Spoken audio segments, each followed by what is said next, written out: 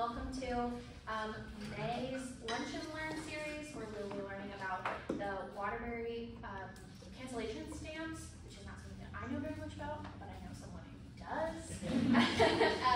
So I won't take up any time. I'm gonna let Charles talk, enjoy the presentation, and everyone has their food or not. If you need anything, the Artigo is right behind us.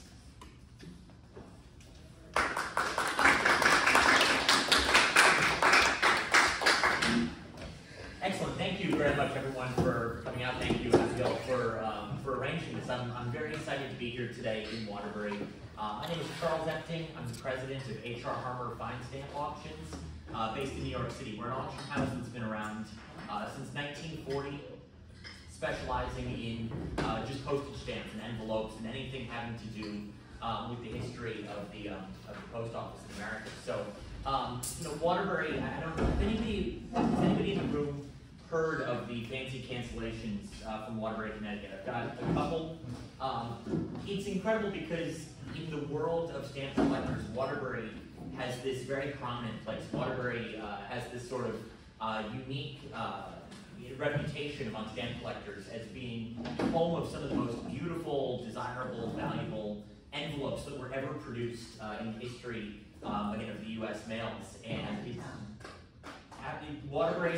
Waterbury to stamp collectors is this sort of mecca.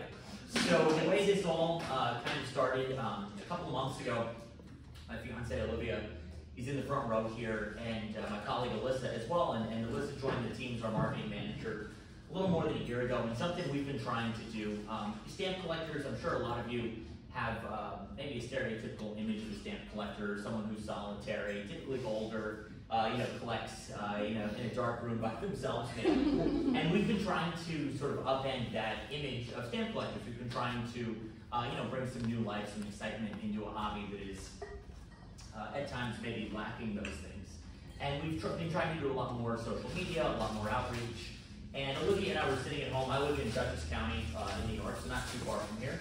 And we were sitting home one night and talking about the cancellations that were produced in Waterbury in the 1860s and 70s, which I'll get to in the end. But we got to thinking, where was the Waterbury post office located at the time these things were being produced? Where was the post office, again, 1865, 1866? So I thought this would be easy. I thought I'd look up a directory and be able to find the exact street address of the post office. But some of the streets were rerouted. There were a couple of fires, things that made it very difficult to pinpoint just where the post office was. The other thing we came across, a lot of the advertisements and trade cards used the post office as the focal point of Waterbury. So if there was a department store, it would say 2 blocks north of the post office.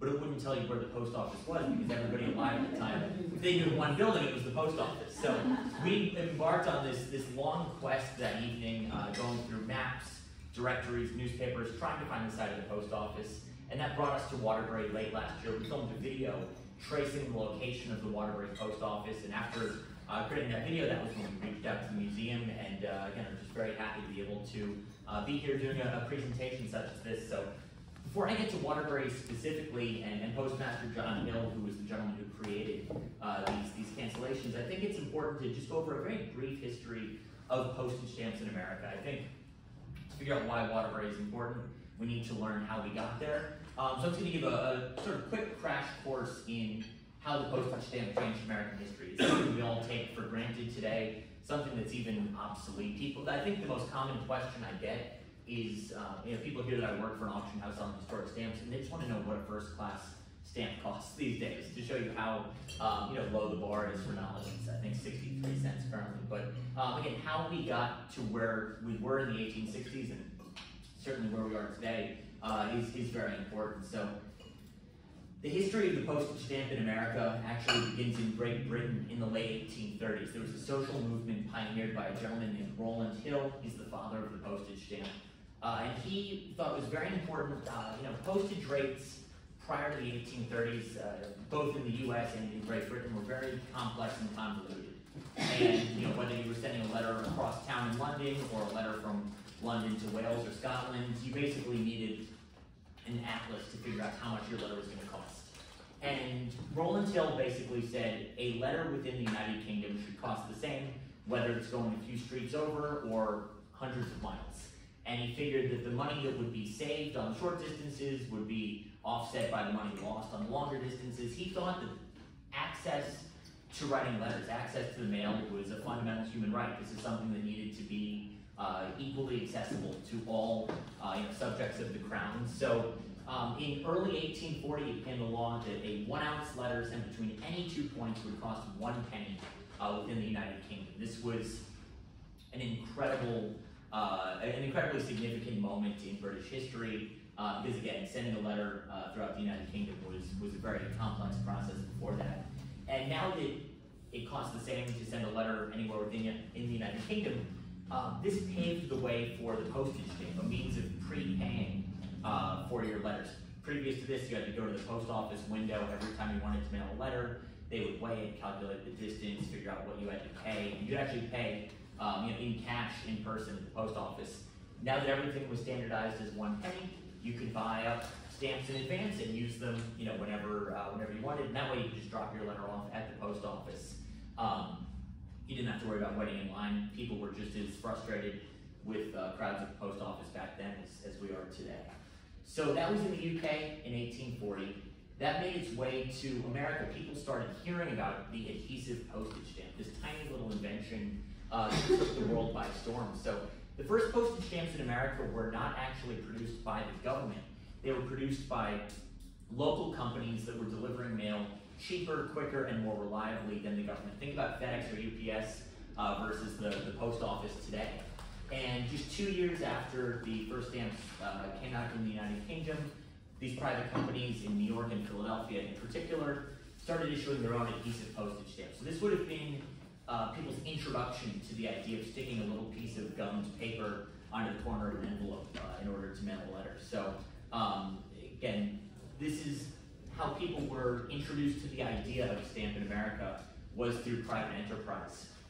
The government was very quick to pick up on this though, and in 1845, the US followed in the United Kingdom's footsteps and decided to standardize postage rates across America. So instead of these complex, convoluted rates based on both weight and distance, the government said, essentially, if a letter weighs less than half of an ounce and travels under 300 miles, it's 5 cents. If it's over half an ounce, it'll be 10 cents, or if it's over 300 miles, it's 10 cents. So basically, a letter that could have cost 25 or 30 cents just a couple of years earlier would now cost 5 or 10 cents. Everything was much cheaper, everything was standardized, and again, just like in the UK, these standardized postage rates allowed for the sale of postage stamps, so you could actually prepay your postage before you mailed the letter. What I think is interesting is that the federal government did not immediately issue postage stamps. Instead, local postmasters in 11 different municipalities started creating postage stamps that were only valid for use at their respective post office. And the reason behind this, I think, is really interesting. It's not because of any sort of greater public good or any sort of altruism. A postmaster's financial compensation was based on how much business was done in his post office. So if you had a lot of mail being sent through your post office, the postmaster was making more money. Also at this time, if I was mailing you a letter, I could prepay upfront for that letter, or I could send it collect and you would have to pay the post office upon delivery. Essentially, the post office was performing the service either way, whether or not they got paid. The person could easily refuse the letter on the other end, and then the post office is out there 5 cents. If a post office handled most of their mail collect, that postmaster was performing the service of handling the mail without actually getting paid for it. So postage stamps were introduced in these 11 municipalities, New York, Alexandria, Virginia, St. Louis, Missouri, as a way for postmasters to encourage prepayment of letters. Yes, it did make the experience more palatable for the end user, but it also resulted in the postmasters making more money. So I think it's funny that really sort of the birth of the postage stamp in America came from postmasters wanting to increase their salaries as much as anything else. The federal government allowed this to go on. They didn't really approve or disapprove of these locally issued stamps for the next 2 years. Finally, in 1847, there was no denying, both in the UK and domestically through these provisional stamps, through the local stamps, that postage stamps were here to stay. These were going to become a fact of life for the foreseeable future. So in 1847, the federal government issued their first 2 postage stamps. The one on top, 5 cents, featured Benjamin Franklin, our nation's first Postmaster General.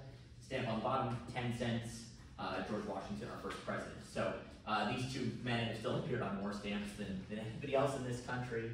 And they were sort of still experimental at this point. People were still not used to mailing letters with a postage stamp on them. People were just as happy going to the post office, giving them a nickel to pay for the letter. So it took a little while. It took until about the mid-1850s for people to really cop onto this idea of using postage stamps.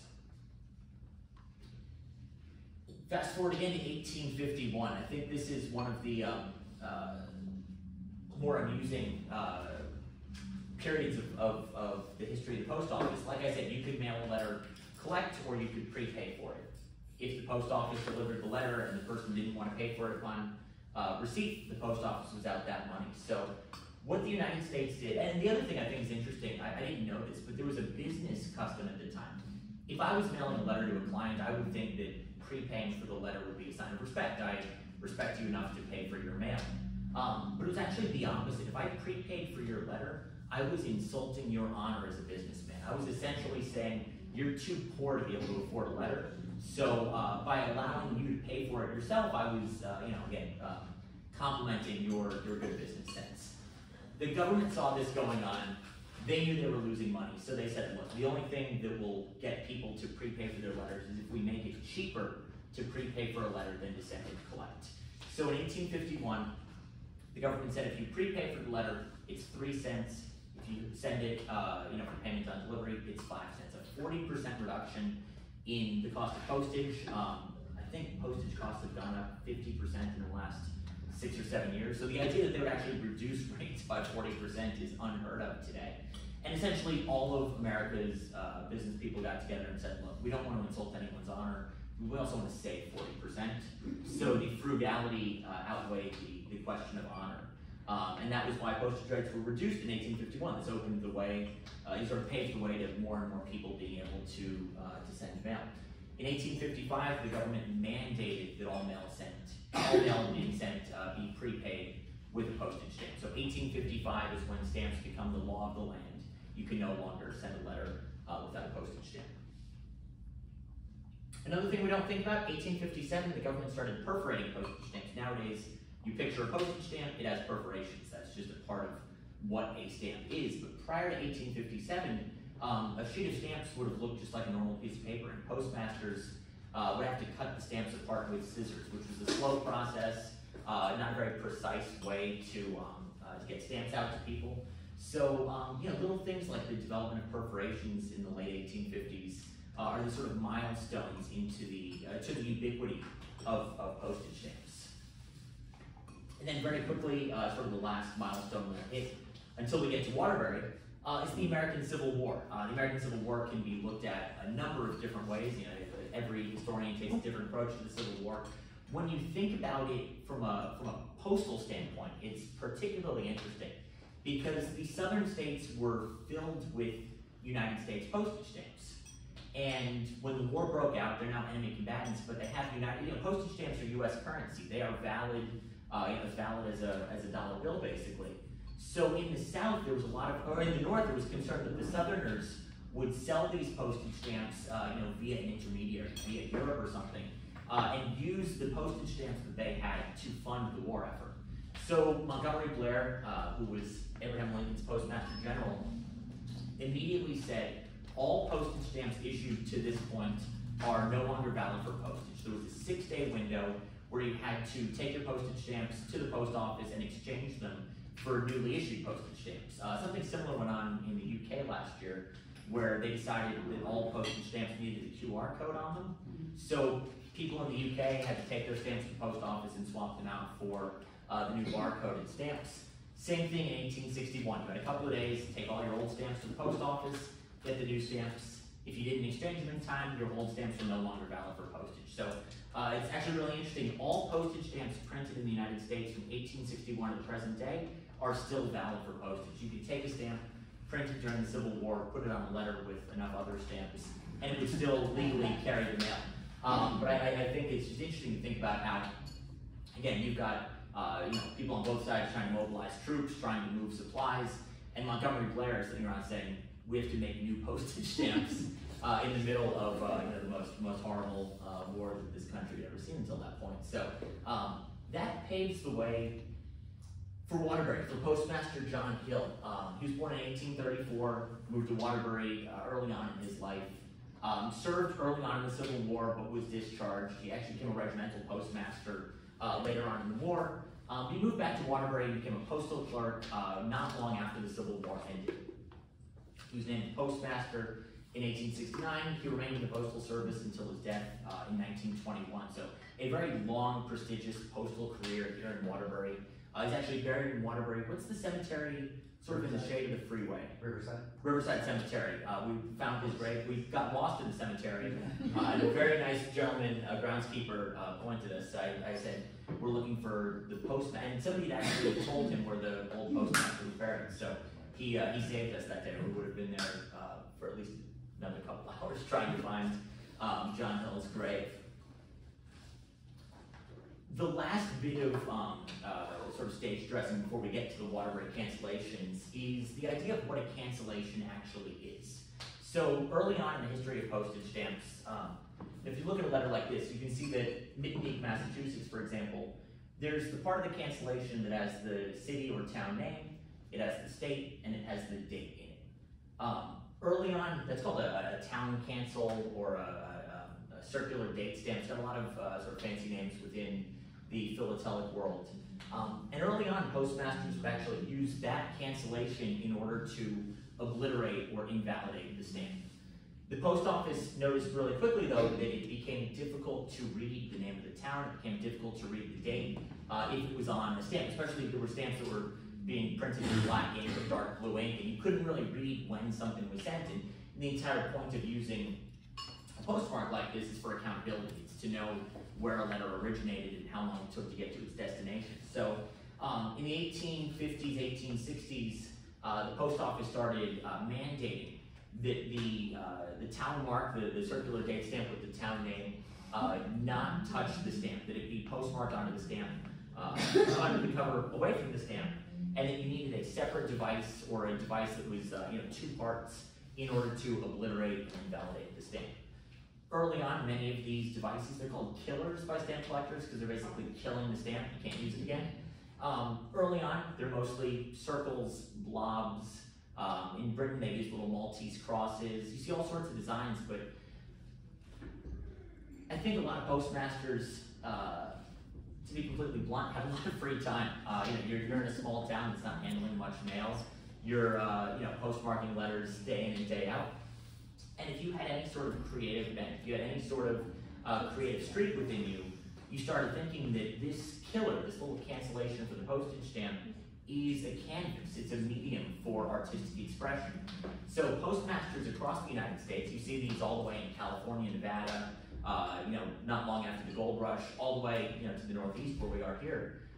Postmasters started creating little designs that they used to postmark the stamps, which are called fancy cancellations because they're fancier than, again, just your typical blob or cross or something like that. So here's a couple of examples. You can see a star from New York City used right around the time of the Civil War. This all-seeing eye from Mattatuck, Massachusetts. A lot of postmasters were Freemasons. They would incorporate compasses and all-seeing eyes and other Masonic imagery into their cancellations. And the bottom one, you can see also from New York, has the word Union inside of the starburst. So a lot of these designs expressed pro-Union sentiment during the Civil War. You'll see little soldiers' heads, you'll see little eagles, you'll see little waving flags. And there was no postal purpose to these. The stamp would have been just as invalidated and obliterated if it was just a circle. But again, I think especially postmasters may have had some downtime and had an artistic proclivity, viewed this as a way to maybe even just spread a little bit of joy with whoever was receiving the letter. I think in a lot of cases, sometimes it was political, sometimes it was social, other times it was just the purest form of artistic expression. That brings us back to Postmaster John Hill in Waterbury. He was known to be artistic. There are stories of him carving designs on a fishing trip. He would take the top of a cane, whittle a bust of President Grant to the top of a cane. He would take a piece of wood and carve an entire chain into it. He would actually carve the links out of one piece of wood. I don't have the patience or the artistry to do something like that. So while he was postmaster of Waterbury, he would actually take little pieces of cork or wood and carve designs into them to postmark his mail with. He did this before he became postmaster, when he was just a postal clerk in the mid-1860s, and then once he became postmaster in 1869, he really just took off, and his designs become more complex and more creative. Sometimes we can tell what inspired one of his cancellations. You can see here little baseball bats with 3 bases and a baseball. This was inspired by a local baseball game. I think it was the Mattatuck 9 versus another local team. He just wanted to celebrate the local baseball game. The one on top is known as the Bridgeport Firemen. There was a parade of firemen, including a company from Bridgeport, Connecticut. You can see a little BF in his hat or helmet for the Bridgeport Firemen. And these cancellations are on a different level than anybody else. This is why Waterbury is such an important site for American postal historians. It's because other towns maybe created 1 or 2 different designs. Brattleboro, Vermont, for example, has some great designs. And there's other towns that are known for 1 or 2 interesting cancellations. John Hill's designs from Waterbury, there are hundreds of different designs. Some of them are very simple geometric designs, maybe little diamonds or a little grid, little hearts or something. Others are really works of folk art. You look at the Bridgeport Firemen, it's no different than a quilt or a carving that would have been done at the same time. Only his medium was the mail. His medium was something that was actually seen by more people than many other forms of art. And I think that's really interesting that he used sort of the most, in a way, the most mundane canvas template for his art. This is, people were sending mail in order to, sometimes even will find the original letter inside these envelopes, and it'll be a business invoice. It'll be, I need to order, X number of feet of lumber, and yet it'll have a little baseball diamond on it. It'll have a dog, skull and crossbones. These are some of the more beautiful and I think exciting Waterbury cancellations. And they run the gamut from sort of the mundane to the sublime, I would say. And these are really some of the key iconic items to have come out of Waterbury. So at the top left, you can see a very interesting, beautiful looking profile of a dog. This is one of the ones where we have no idea what was going on in the office that day or in Postmaster Hill's evaluation that day. Maybe he saw a dog walking down the street. The post office was literally 2 or 3 blocks from here, and maybe he was just inspired by something he saw on the street. The one below it is one of the numerous men with hats that he would carve. He seemed to like this motif. Men wearing derbies, men wearing bowlers, men wearing top hats. He carved all different number of men wearing hats. But what's special about this one is the envelope itself was produced to support the Union during the Civil War. This was sort of a cottage industry that's sprung up in 1861, 1862, you start seeing it, where if you wanted to express your support of the Union, you didn't take to Facebook or Twitter, you put it on your mail. You would go buy envelopes supporting Abraham Lincoln, you'd buy envelopes supporting your individual state in the Union, and this was your way of broadcasting, I am a proud Northerner, I'm a proud Unionist, and they would actually put it on their mail like this. So this is the only cover with a Waterbury fancy cancellation that also has a Civil War patriotic design. It was sent at the very end of the war. I think that's April of '65. So essentially the month the war ended. Postmaster Hill created a number of different skulls and crossbones. These things have all been cataloged and researched by various collectors over the years, and sometimes the differences are minute. You don't know if the cork just broke that day.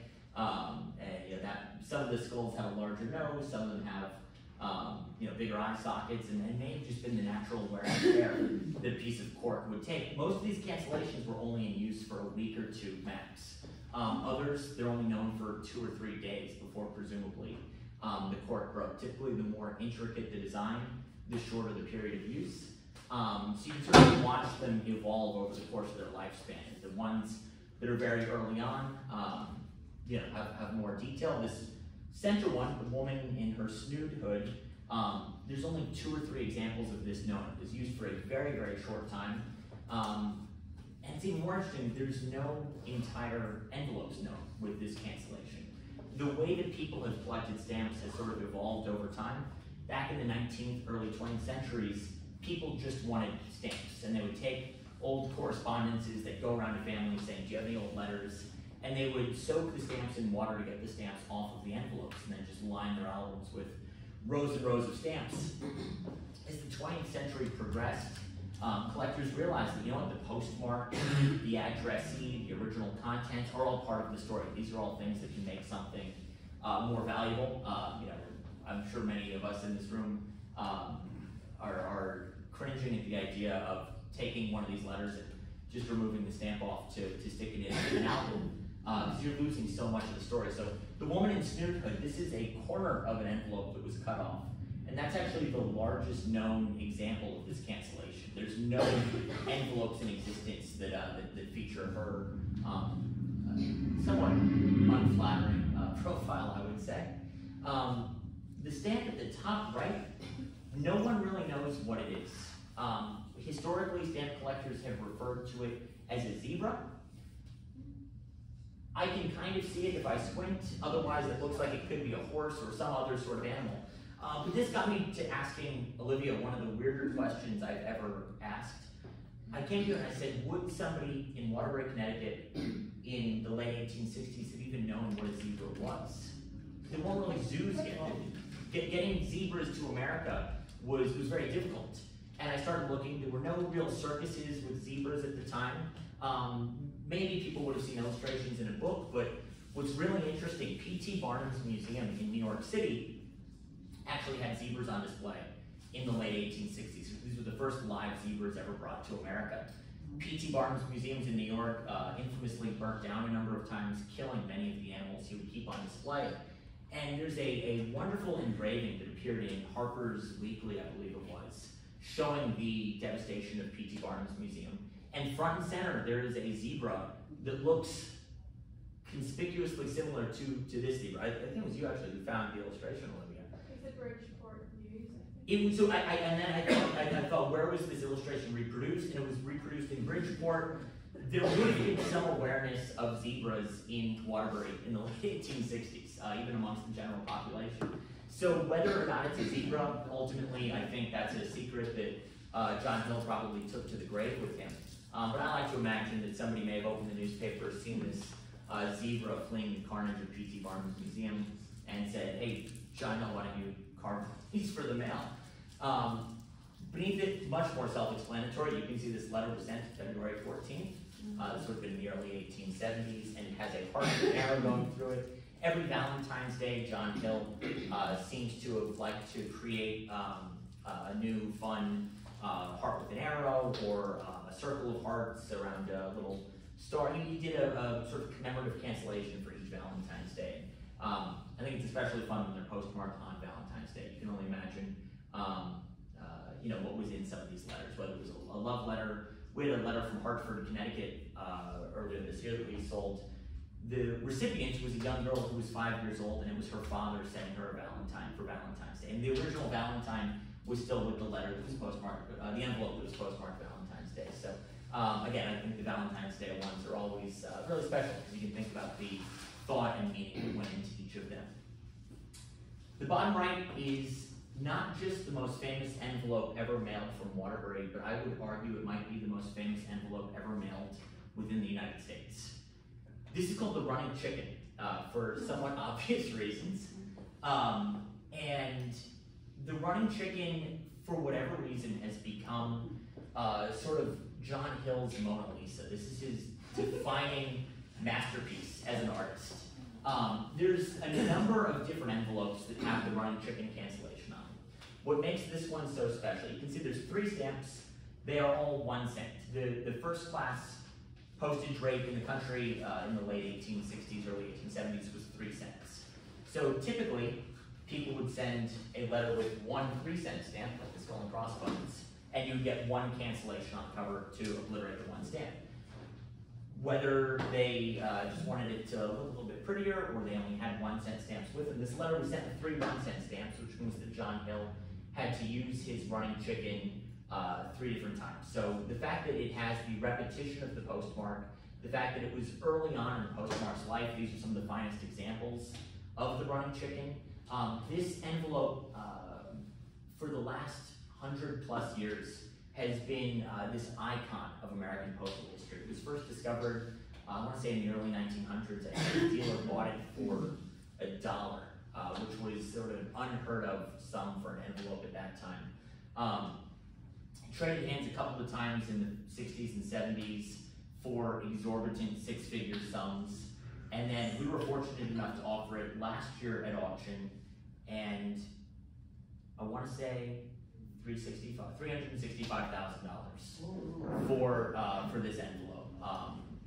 It is, again, just one of those iconic items that every stamp collector in America has grown up seeing pictures of in books.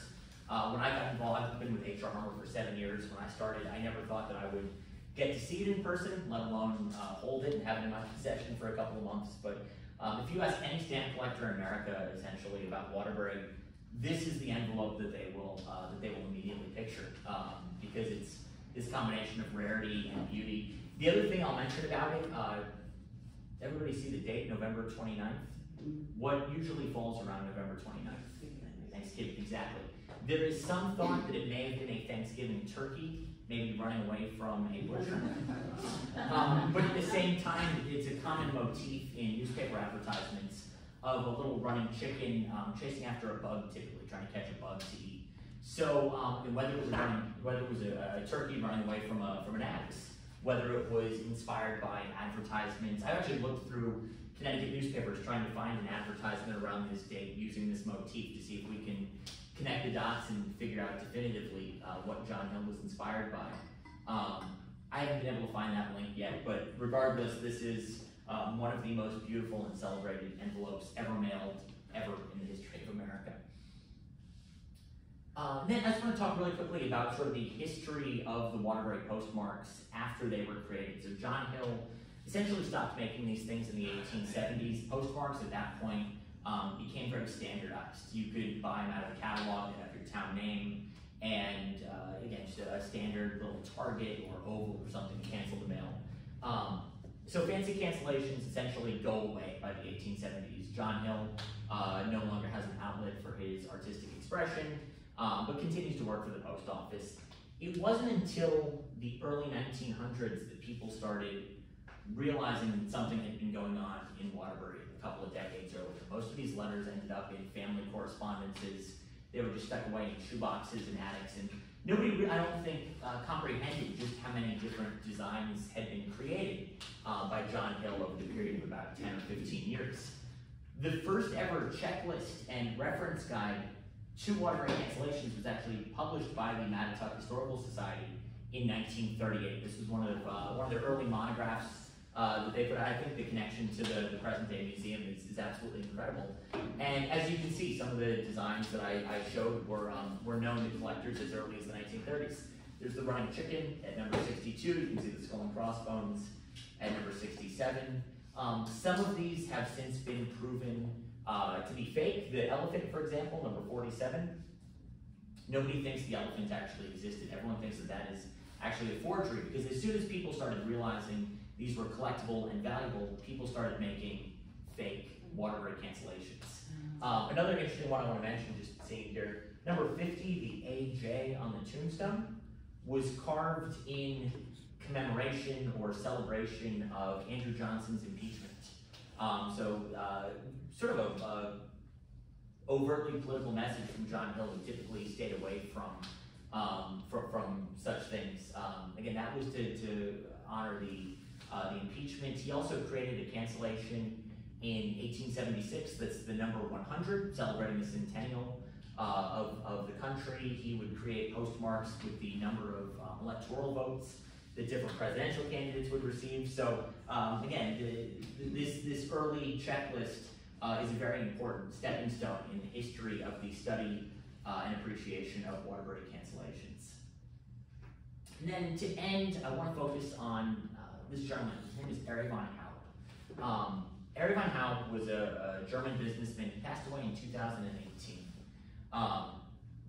Over the past 4 or so years, H.R. Harmer has been fortunate enough to handle his stamp collection.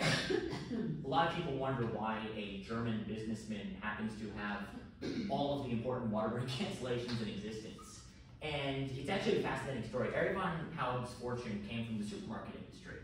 So when he was a teenager in the 1950s, his family did not want him to just inherit the company and not know what went into running supermarkets. So they shipped him to Southern California. I think he was 14, 15 years old. They stuck him in an A&P supermarket, if anybody remembers A&P, and they had him stock shelves. He was putting cans on the shelves, even though his family was one of the wealthiest in post-war Germany. And when he was in America as a young boy, he very quickly became taken by American history, especially the more sort of romantic aspects of American history, the Pony Express, the Civil War. And he started collecting stamps, and his stamp collecting reflected those early passions he developed. He also had an eye for art. His art collection was donated to the University of Tacoma in Washington. There's an entire wing of their art museum that's his early Western art. So I think for him, fancy cancellations were this perfect intersection of American history and beauty. Because there's a lot of great stamps and envelopes that we sell that are not necessarily beautiful. They may have a great story, but they don't look like much to the untrained eye. The fancy cancellations, and in particular those from Waterbury, are the exact opposite. You can show the running chickens to anyone and it puts a smile on their face because, I mean, I don't know. I will. Yeah, you can, yeah. Unmute myself. That's great. You know, I think even today it would bring a smile to our face to receive a piece of mail with little chickens canceling the postage stamp. So Erich von Haupt spent decades and decades of his life putting together one of the greatest collections of American postal history ever. Again, he unfortunately passed away, he was in his mid-80s in 2018, and we've been handling his collection ever since, which has allowed many of these Waterbury cancellations. On the one hand, I think it's wonderful that he collected them and was able to acquire them. On the other hand, they all ended up in Germany, which is a long ways away from Waterbury. And I think it's been great to be able to bring them back to the States, be able to offer them to a new generation of collectors. And I think it's wonderful, you know, again, of all the things that are in his collection, the envelopes from Waterbury have attracted arguably the most attention of all. So I think it's wonderful that Postmaster Hill's legacy is carried on. People still appreciate these things. We put the running chickens on the front cover of one of our auction catalogs. And I think that these will continue to be popular with collectors for many, many years to come. And I think it's wonderful that one humble postal servant from Waterbury has had such a profound impact on tens of thousands, hundreds of thousands of collectors, you know, all these decades later. So I wanted to end by mentioning Erich von Haupt. I think it's interesting. Sometimes it takes an outsider to appreciate our own history better than we do. I always use the example that I've actually never been to the Statue of Liberty, even though I live in New York, because it takes a tourist from out of town coming to, you know, get you to explore your own backyard. So I think Erich von Haupt, the German businessman, you know, appreciated these cancellations more than a lot of American collectors, and that's why, again, they all ended up in his collection. But nowadays, it's a lot of fun for us to be able to find new homes for them. So the last slide is, like I said, this video that I made, trying to find what I called the most important building in stamp collecting, because stamp collectors, I don't want to criticize stamp collectors because they are, you know, both my clients and my friends. But I think if there's one problem a lot of stamp collectors have, is that they get too focused on what is in their stamp album, what's going on inside the four walls of their own home. And they don't actually go out and try to contextualize the history of the American Post inside the larger fabric of American history. So again, it all started that one night. Olivia and I were thinking, we've handled, you know, hundreds of cancellations from Waterbury. We've seen all the great iconic items pass through our hands, but where were they created? Where did they come from? I wrote a couple of people who specialize in the postal history of Connecticut, and they told me that they actually never thought about where the post office was located. The world-renowned experts in the subject are so focused on the pieces of paper themselves that they forget that these aren't just pieces of paper, they're mailed. They originated somewhere, they were sent from somewhere, they were delivered to somewhere. And I think that's why, in my opinion, does anybody recognize that building? It's across the street from, I'm blanking, I should have It's on Bank Street. What's the one that's at the center of the street? The Apothecary's Hall. Apothecary's Hall, thank you. Apothecary's Hall is actually where Postmaster Hill bought his ink to cancel the mail. He would cross the street to buy stocks of ink there. So if you look at this building in street view, it was one thing. When we visited it a couple months ago, it was another thing. I think even since then it's changed hands again. It's sort of a transient building. But in my opinion, this is one of, if not the most important buildings in stamp collecting. This is where the running chickens were carved. This is where the Bridgeport fireman was carved. And like I said, we also visited Postmaster Hill's grave as well. I think it's important to make him as much a focal point of the story as possible. So this YouTube video is available. If anyone would like a link, you can write us and we'll send it to you. But with that concludes my talk about the Waterbury fancy cancellations. We do have brochures that we published recently called The Romance of Postal History. I tried to write a primer to postal history that is accessible to non-collectors. I think so many people, especially in the stamp auction industry, only preach to the choir, they only play to their own audience. And I wanted to write a brochure that could be read by people, maybe with just a passing familiarity with the subject. So if any of you would like a copy of that, we've got those up here. But otherwise, I want to thank you all again for joining me this afternoon. If you have any questions, I'd be more than happy to hear them. I'm starting back now. Chris, that was outstanding. I mean, the research you did is just remarkable. So interesting and insightful. And you mentioned a couple of things, cringing at the idea was your term. I am cringing at the idea that our family has probably thrown out tons of mail that, tons of mail that was historical, and my grandfather was an avid stamp collector, and he was the battalion chief of the Waterbury Fire Department, so very close proximity at the time. But the other thing I was thinking as you were talking, it's amazing, the cursiveness. I noticed the handwriting and the calligraphy and the artistic nature of people taking the time to write a letter. That is such a lost art. That in itself is such a lost art. And I love that. I, do that kind of writing, so I appreciate seeing it. And, even the filling in of some of the letters with the black, I remember getting some, or my mom getting them and reading from my Aunt Mary and looking at the envelope going, this is beautiful, And then I thought of like the corpse and his artistic, how he, art can be found in so many different things. And I was wondering who drank all those bottles of wine or whatever that made the corpse from. There's all kinds of things that you created in my head, but absolutely. No, I think the handwriting is I'll see people would often take an envelope and just do it. They had to do a simple edition or something. They would do that on the back of an envelope, and their doodling was much nicer than my best handwriting.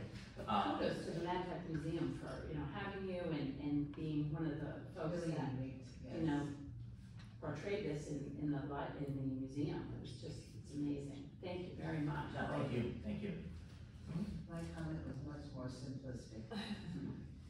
Every time you put the running chicken, it appears with 3. Did it always appear in 3? It didn't. So there's maybe 8 or 10 other running chickens in existence, and every other one, it's a little 3-cent blue stamp with just one running chicken on it. So those are highly desirable, highly prized by collectors, but you only get one. This one you get 3 times. 3 worth more than 1? Yes. Okay. Yes. Typically, the more times that a cancellation was used, in terms of the postal aspect, 3 1-cent stamps and 1 3-cent stamp are exactly the same thing. This is purely an aesthetic choice by collectors to again devalue 3 of the chickens more than 1 of the chickens. So it's just a weird fluke that this one letter happened to have 3 of them, and again that stands far above any When other. you listed the other cancellations, there were 3. So that's why I kept seeing 3. Exactly. So if I went to a philatelic conference and said I was from Waterbury, I would be like a god? Absolutely. They tell me everything. Yes, you would be. There's this disproportionate disproportionate focus on water. Again, a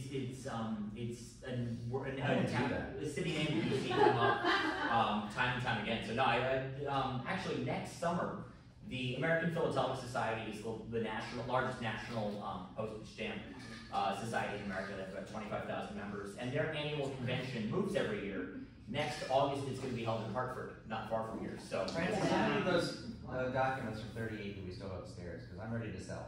Well, I told them for his visit, so if you want to come along, if there's anything. We used to have stacks and stacks of all that Oh, I was stuff. gonna say, if you have anything 6 digits. I think Michael narrowed it all down. 6 digits, we'll have to talk. I think it would be fun. Hartford's not too far at all. I think it would be fun to get a group together during the convention next year to come to the Mattatuck Museum if that's something we can discuss. Sure, do a little walking tour of downtown, go to the side of the post office, visit, Mr. Hill. Exactly. I'm going to talk to them about that. I think it would be fun to do a day trip for people to Waterbury because it's way too close not to do something. So. That's very true. What are some of the other cities besides Waterbury that are there any? Yeah, so Waterbury is the most famous. There's a very high concentration in New England, though. Like I said, Brattleboro, Vermont is the big one. Hockenham, Connecticut had a little fox that they used. Some towns only use 1 or 2 different devices. So the Hockenham fox is another big one. Larger post offices, Boston, New York, just by the virtue of how much mail they were sending, typically have a bit more diversity in their postmarks. But there's a concentration in New England. True, most mail in the 1860s was originating from this part of the country. The population was still very heavily focused. But you still see them from Virginia City, Nevada, which was not much of anything. It was in a boom town in the 1860s. Mark Twain lived there. But even they were carving little pro-Union messages during the Civil War. You see stuff from really all corners of the globe. Even, I would say every state has at least one town that expressed their creativity like this. But I think Brattleboro is maybe the one that most closely compares to Waterbury, and they had maybe 5 or 10 different designs versus Waterbury's 200. And who was there making them?